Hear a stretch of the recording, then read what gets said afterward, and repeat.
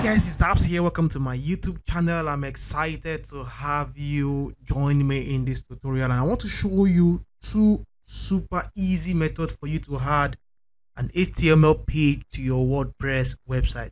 For many reasons, you can have a static web page that you want to add to your WordPress website. I really don't want to start mentioning several instances. For the purpose of this example, I want to assume that we have a PLR course we want to add to our WordPress website. So I'll show you two super simple, easy ways for you to implement that real quick. So without further ado, let's get started into these tutorials immediately. So right on my screen here is the WordPress website I want to be using just for example purpose. I have a demo template here. So I want to add an HTML page to this website. The first method I'm going to show you is the conventional method. It will involve that we upload that HTML template into our files, into our WordPress files. So let's come to the back end of this website. Let's come to WordPress. So we need a plugin to do that. That plugin is called WP File Manager. So you can come to plugins and you can come to add new. You can just type WP File Manager. So I have this plugin here installed and activated. If you do, you will have this plugin right here by your far left corner. And if you come down here, you can come to your WP File Manager. So this plugin will give us access to our WordPress files without necessarily needing to go to our hosting account. It makes things super simple and super easy. I have a full tutorial on how to make use of this WP File Manager. I can leave that tutorial in the video description. You can check it out in case you want to learn everything that is to it about this plugin. This is the upload files icon. So if you hover around it, it will tell you what it is. The same thing for every of these other icons here. So I'll click this right now, and then I can just drag and drop a file here. I can just select my files directly. For the purpose of this example here, so I have a course here, a sales Skillshare. So this is the sales page. This is the download page for this course. So if I come down here, so you can see it's a course. It has all the modules, learning, graphics design, and this is usual if you buy a PLR, right? So now let's come back to sales and thank you page. So this is it here. We can literally just open our sales page to see exactly what it looks like. So we can open our index. So this is it. So we have sell your knowledge on Skillshare, brand new over the shoulder video tutorial. So you can see it's a fantastic basic landing page. This is an HTML landing page for this course. So this is what we want to add to our WordPress. So right now we can now drag a zip file into our WordPress files. But I think I should just drag the folder entirely. Let's just drag that. That can take some time, but it's okay. So sometimes you might not just be lucky trying to unzip using this. I really don't know why. Maybe if the files are very heavy. So if it is very heavy, you may just want to upload your folder directly. So as you can see here, I have these uploaded directly. This is super fast. So what I can do really is to rename this. I can just rename this. Let's just say course. So this is just for example, so that you know exactly what that is, and that URL is the same URL you would call on your live website. Okay, fantastic. So we have this renamed as course. So now let's open this up. So we can see here that we have folders here. So we can open this to be sure that this is well imported. So you can see we have our sales videos here too as well. So now we can come to our live website. So what we can do now to see that page is for us to come here and do /course. And then let's load this up. So you can see we now have this page loading on our website. Isn't this amazing? So what we can do right now to add this to our menu would be for us to copy this URL. And then I can come back. And then I can just come to my dashboard. I can come to appearance, and then I can come to menu. Okay, so here this is our footer menu. So we want to make sure that we switch to our primary menu, just in case you have several menus, you want to be sure you are in your primary menu. So you can say this is the home work contact, this is our primary menu now. So I can come to my custom links, I can add my course link, and then I can just put text as course, and then I can add this to menu. That's it. So I can save my menu now, and then I can visit our page. That's it. So we now have course here. So from your website right now, you can just go to course. That's it. So this is bringing people here, but unfortunately you can see that this has taken people directly away from your website. There is no menu anymore or anything on the website. So for us to be able to solve that, so I want to use another method, which is the second method I want to show you, and that would literally work like a magic, like a flash. So right now, this is the course page here. So I would be using a tool to clone these right now so that we can upload this directly into our page. So I'll use a tool called Clone WebX. So we use this tool to literally just clone this page into our website. So let's experiment with that. Let's see how that would work. So here's the tool called Clone WebX. It will literally help you clone your website to your page builder with a simple click. Webflow, Elementor, Bricks, and other page builders coming like Gutenberg and Breakdance. So it's a paid tool, but you can start for free. So you can see that you can do 3 exports per month. Only a desktop, that means that might not be responsive. So you may want to invest in their paid plan if you want to get the best out of this tool.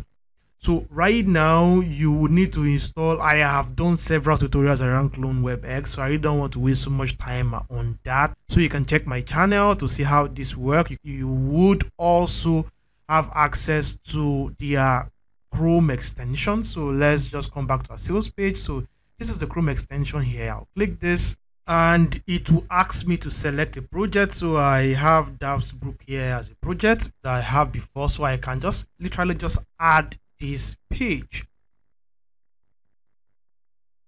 Bingo. So we now have that page literally cloned here, and this is super cool, right? Super cool. So for us to be able to install this into Elementor, we have to we are required to install their plugin. So if you click this here from this toolbar here, you'll be able to download the plugin into your browser like I just did. You want to make sure that you have Elementor 3.10 or higher installed, plus Flexbox plus Flex Container turned on. That will be turned on by default if you are using the recent Elementor page builder. So that's it. So now let's come back to our website right now. Let's come to plugins. Let's come to add new, since we are required to install that plugin. So let's upload that plugin.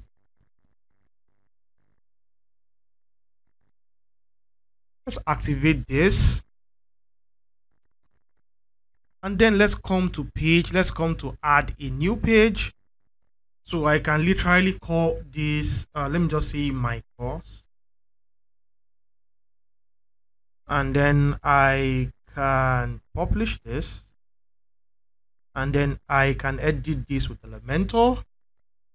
I'll come back to my project here. So here right now at this tool, we can, if you hover around the page, we can see that this page is selecting different angles and different elements on the page. So now if I click this right now, so I can select, or I can even toggle this to see exactly what I've copied. So you can see that is gone. So that's exactly what I've copied. I can click this right now. And then if I come to my toolbar here, you can see that I have these elements selected here. And then I can choose my page builder. I want to do this with Elementor, which is good. I can do this with Webflow or even with Bricks. Others are coming, which is fine. We already have our plugin installed, which is okay. And then we can just hit the export button. And this has been copied to clipboard. So I can come back to my page right now. I can right click this and paste from other side, and I can press Ctrl V. So literally we have this page cloned here. Unfortunately, this video here did not pop. you might just need to copy that video and paste that back. So if we click this right now, this tool literally rely on HTML for everything, literally. So it's trying to use HTML to load the video, but that's not loading. So you can just come to your Elementor here and do your video directly.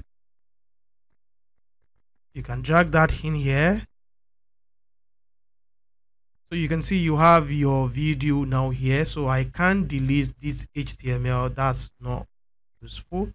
So you have the video files on your computer. You can upload it to your WordPress or upload it to YouTube, and then you can paste the URL here, or you can just directly paste it to your WordPress media and then come to self-hosted and then put the video URL from your WordPress here. This is super simple to do. But for the purpose of this example, I will leave this as a YouTube video. So you can just continue the clone like that. I can come down here and then I can clone this element too as well. I can click this and then I can just export this. Just copy to clipboard, so I can come back to my sales page here. Not here, my page here. I can right click as well, paste from other side, do Ctrl V. Literally very simple. Isn't this amazing? So you can see. So this is how you do this for every of the elements here, and you have this not just as an HTML page, but you have this working inside Elementor as a page on your website. I don't want to waste time to keep cloning every of the elements. You can copy every of the page at once, but most times I find it very easy to just copy them element by element and edit them, so that you don't more do things up in case you need to correct some things and just something like that basically. So once this is done, you can just go back, update the page, and then I can view my page in a new tab. So this is it. This is my course. So now I can then go back and add this page to my menu, and so I can take this off. So right now, anybody viewing this now would be able to see my menu here, unlike if they come directly to this course page here, while they are just taken directly away from the website. So you can see here, we didn't even clone the header here. So let's come back here. I think I missed this. I missed this part here. So these two can be cloned. So if I click this, I can just select this, and then I have this element here. And another thing you can still do is that if you come here, you can just hit the parent selector. This will copy the entire page. So that's the beauty, and you can just copy everything once and for all. But like I told you, I just love to do this element by element. It's all fun doing it that way. So that's it for you to add your HTML page into WordPress. So that's it. If you find this video useful, give me a thumbs up. If you have any issues, you can let me know. I will leave a link to Clone WebX in the video description. You can also check my cloning playlist. I've got lots and lots of tutorials around cloning website, landing pages, WordPress, Elementor, a lot of them. You'll find them quite very useful. That's my time. I'll see you in another tutorial. Until then, stay safe. Bye for now.